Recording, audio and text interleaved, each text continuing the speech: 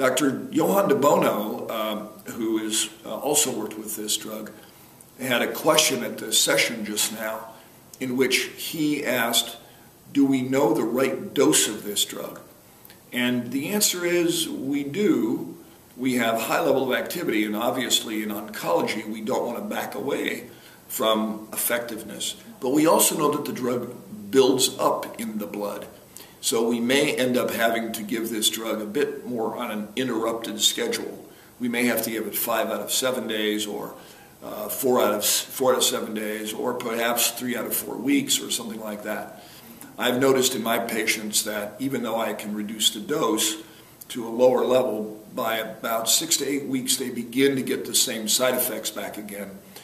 And in fact, there is a drug accumulation effect that occurs. And in fact, I'd spoken to the Exelixis folks, and they are well aware of this and are considering alternative dosing strategies. The drug has a 5-day half-life.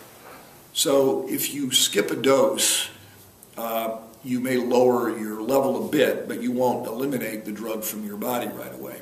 Some drugs have a short half-life of 4 to 12 hours, so you miss a dose and your drug will go out of your body quite quickly.